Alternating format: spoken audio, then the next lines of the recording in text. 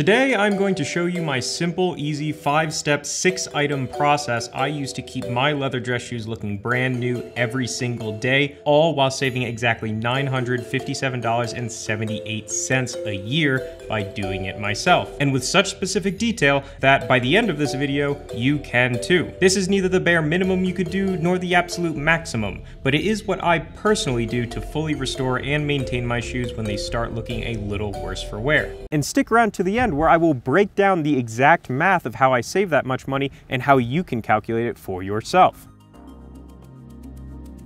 These are my stunning Balmoral Oxfords by Yearn Shoemaker. I love them to death, but they are in pretty rough condition. Guys, there is no point in having nice dress shoes if they are going to look like this. So let's see just how well we can fix them up. Leather is, much like the skin from which it is derived, porous. And before applying any creams or waxes to it, we want to clear it of any dust, dirt, and physical debris so that stuff doesn't get pressed into the leather along with our product. Grab any clean, soft cotton towel. We want this to be wet enough that it will grab dirt, but not too wet that water will soak deep into the leather. To achieve this, I like to run just the center of the cloth under a faucet. Then I wring out the towel, which distributes the water within it. This results in a perfect level of slight dampness that will not wet the leather anything beyond a thin evaporative moisture. A good way to tell is that the towel should not feel wet, but rather just cool to the touch. Take one pass with the cloth, just gently gliding it over the surface of the shoe. This will remove the bigger, looser particles that would scratch the leather if you were to press too firmly. Then, using a clean section of the towel, make a second, more thorough pass to clean anything that remains. As far as pressure goes, think of cleaning a delicate glass vase. Gentle, broad pressure, but still firm enough to get anything that's stuck on. Next, give the heel block and sole edge a wipe. And don't forget the welt. You can use a brush, though I just use a folded edge of the towel to get into that crevice. I also give the sole and heel a wipe since I often wear my shoes indoors. And why not? Let your shoes dry for 10 minutes before moving on to the next step. Now that we've removed all the surface debris, we need to clear the leather's pores of any oils, micro dirt, or old wax layers clogging it so that our next products can properly penetrate. I like to use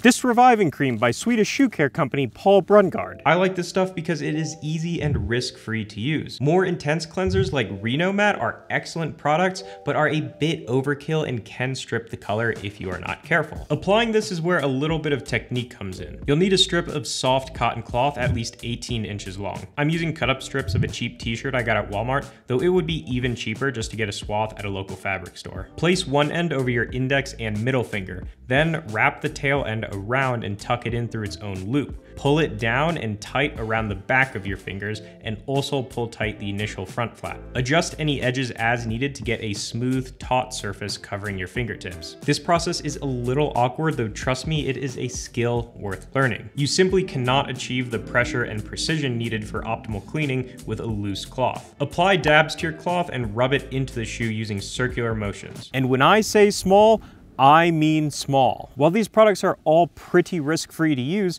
too much of anything will cause problems. For reference, one container of any of these products should last the average person with 2 to 3 pairs of shoes several years. Use less than you think you need, you can always add more. I like to start with the toe and, in patchwork fashion, move down the shoe until I get to the heel. You can be pretty firm here. This stuff also doubles as a mild conditioner, so it's okay to really work it into the leather. Try to be even in your distribution and rub in each section until the cream fully disappears. Part of why we do small sections is to avoid this. Leather is very sponge-like in that it is constantly absorbing what is on its surface. Letting any kind of product sit on the surface like this for even just a few seconds can lead to discoloration over time. You will notice the cloth lift the grime from the shoe. If it is particularly dirty, you may want to switch to a clean section halfway through, though generally I only switch when I move on to the next shoe in the pair. Don't try to keep doing this until the cloth comes out clean like you would cleaning a countertop. Being that aggressive may start stripping the base color and oversaturate the leather. Let rest for 5 minutes to absorb, then brush thoroughly with horsehair. This will remove any excess product on the shoe and evenly distribute that which remains, especially in those crevices that are hard to reach otherwise. We use horsehair because it's a relatively inexpensive natural material that is stiff enough to distribute and remove product from the shoe, but soft enough to not scratch the leather. I'll talk more about my exact technique in the next step. Your shoes will be saturated from this process, so I suggest waiting at least an hour to dry before moving on. For wait times over 10 to 15 minutes, I like to just put them down for the day and come back to them tomorrow. That way, instead of this process occupying my mind for several hours of a single day, it's just 10 to 20 minutes per day for 2 to 3 days. While the reviving cream is a mild conditioner, this is where we deeply condition your shoes. Conditioning leather is the process of hydrating and lubricating its natural fiber structure with an oil-based substance that allows it to maintain its flexibility and a rich, saturated color. The best conditioner on the market, in my opinion, is Renovator. This stuff is the white gold of shoe care. From the French company Saphir, Renovator is a mink oil-based conditioner used by some of the best shoemakers and cobblers in the world. It also has some soft waxes in it which produce a nice gentle shine when brushed. For an animal-free alternative, they also offer a macadamia nut-based version that functions similarly. This process mirrors that of the reviving cream, though this time we will forego a cloth for our bare fingers. While a cloth is better for more even distribution of product, the direct contact and acute pressure that you get using your bare fingers will allow the conditioner to more deeply penetrate the leather. We still want to do our best to evenly distribute, but for an uncolored primary conditioner like this, our priority is getting that oil fully absorbed through, so feel free to use firm pressure here. Let dry for 10 minutes and give it another brush. Stick with long brush strokes here to maximize even distribution. While in some areas like the vamp toe and heel, I will brush in multiple directions to ensure no spot goes unbrushed, I always end with strokes that go front to back. Now that we are using products with soft waxes, it is important that all brush strokes are long and unidirectional to ensure an even shine. This can be tricky on areas like the vamp, so I try to come at them with a bit of an angle or rotate the brush as I'm sweeping it. Avoid short, stunted brush strokes that just poke and bend the bristles against the leather. This aesthetic shine will telegraph to others, your clients, colleagues, and business partners, that you take special care and attention to detail in yourself, and therefore will do so in all your interactions with them. The Renovator conditions the leather and revives the existing color, but how do we actually restore the color as it naturally fades? Especially on the sole edge where it will inevitably wear off simply from the act of walking itself.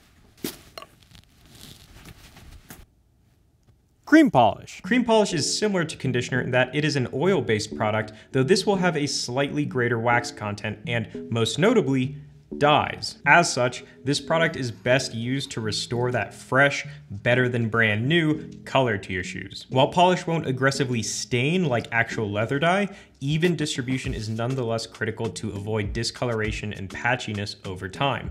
Thus, I like to, again, use a thin cloth to apply. We are going to do the same thing as we did for the conditioner. Use a similar quantity, though feel free to be lighter or heavier according to how much color you would like to impart. There is only so much the leather can absorb on one pass, so when I want even stronger results, I'll opt for multiple thin layers as opposed to one heavy layer. This also reduces the risk of uneven distribution. What's new here is that you can use this stuff to restore color to the ever important but oft neglected sole edges and heel block. Side note, even if you use a cloth, this process will stain your fingers. It's not permanent, it will wear off in a day or two, though you can expedite this if needed by rubbing it off with some isopropyl alcohol. Water will not work. If you need to avoid staining altogether, I suggest using basic nitrile gloves. Let dry for 10 minutes and give the shoes a brush to set that fresh color and soft glowing shine. Now you could stop here. The leather is structurally maintained, the color is fully restored, and the cream polish has enough waxes to provide moderate protection and a dashing shine. This restoration will last several weeks, maybe even a couple months. But how can we instead make it last up to 6 months before needing to do it again?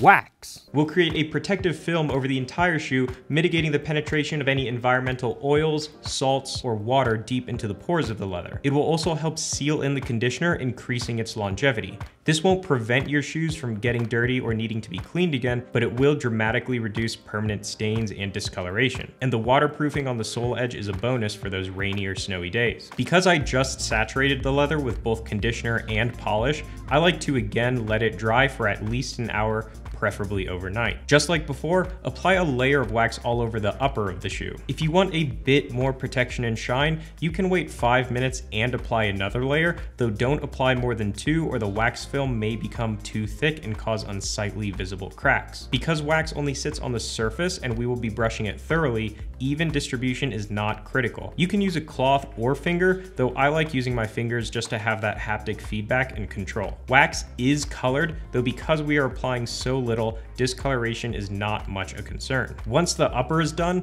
apply 1 or 2 layers to the sole edge and heel block. Let sit for 10 minutes and give one last thorough brush. This will produce a higher glowing shine that will not draw attention, but will truly impress when noticed. Despite being simple, this routine is so thorough that you may not need to repeat it again for another 6 months.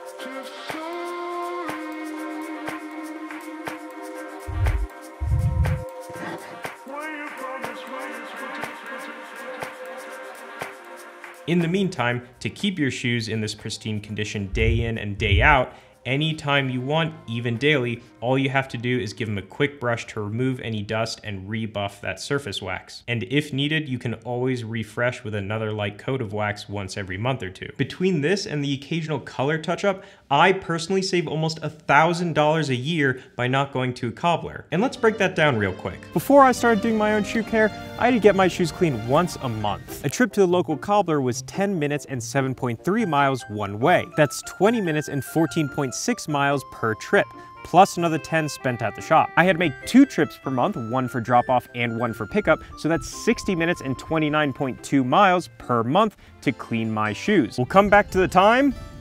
Let's talk gas. 29.2 miles per month is 350.4 miles per year. My car averages 26 miles per gallon. That comes out to 13.48 gallons of fuel annually. Gas prices have fluctuated wildly in the past few years, but let's just call it an even $3.50 a gallon. That times 13.48 gallons comes out to $47.18 per year. Not a lot of money, but we're not even close to done. Each cleaning costs $20 plus a 20% tip, and I had 2 pairs I wore regularly. That comes out to $48 per month or $576 per year. Back to time, because time is not cheap. I personally currently charge $195 an hour to consult on a one-to-one basis, but let's use something a little more applicable, the average salary here in Denver. $80,000 divided by 2,080 hours gives us an hourly rate of $38.46. Each month costs me an hour of time, so multiply that by 12, and that comes out to $461.52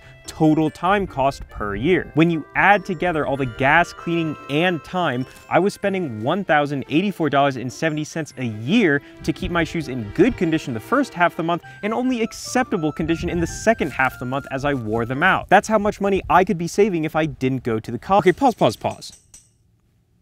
That's all the money I was spending at the cobbler, but what about all the money and time I was spending doing everything I just outlined in this video? All the shoe care products I listed here add up to about $150. The creams and waxes may very well last you up to 5 years, but let's just say 3.